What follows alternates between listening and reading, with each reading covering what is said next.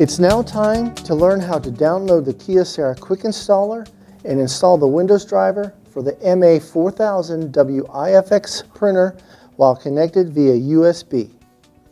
Begin by plugging in a USB cable to the back of the printer.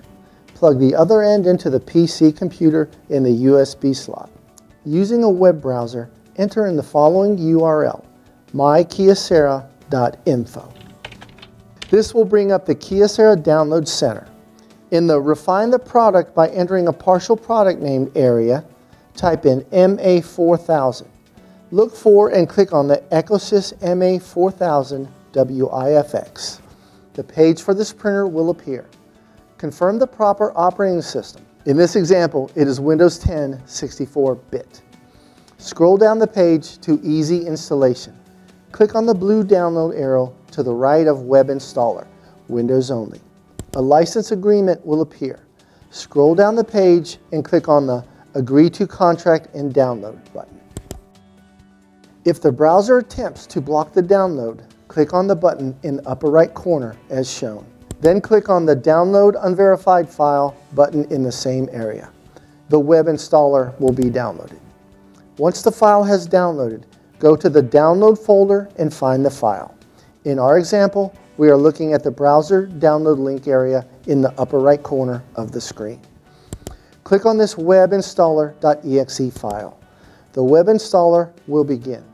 If a user account control screen pops up to verify the document, select Yes.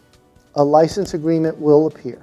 Scroll down to read the agreement and click on Agree. The resource and energy saving window will appear. Click on OK. We will now see the web installer window. There are three options: Install, Uninstall, and Maintenance. Click on Install.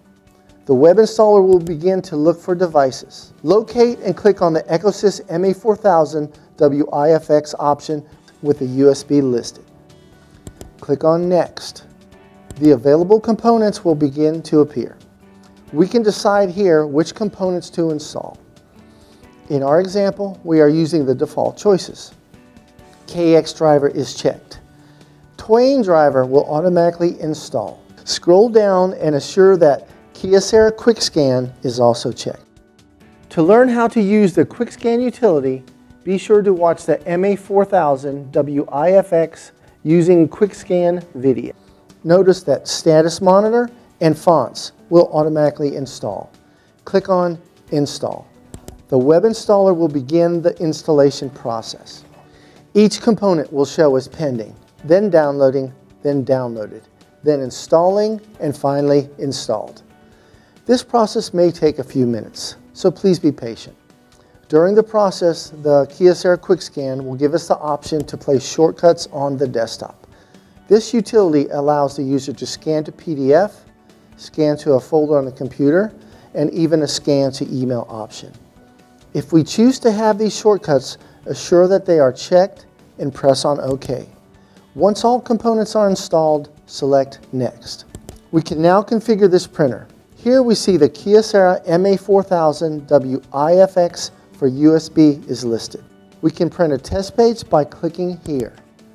This printer can be our default printer by clicking that option. The printer is set at the factory to print on both sides of the page. If we decide to print on one side only, then this must be unchecked. When the configured printer page is completed, select Finish. We now have downloaded and installed the print driver as well as printed a test page on the MA4000wifx via the USB cable.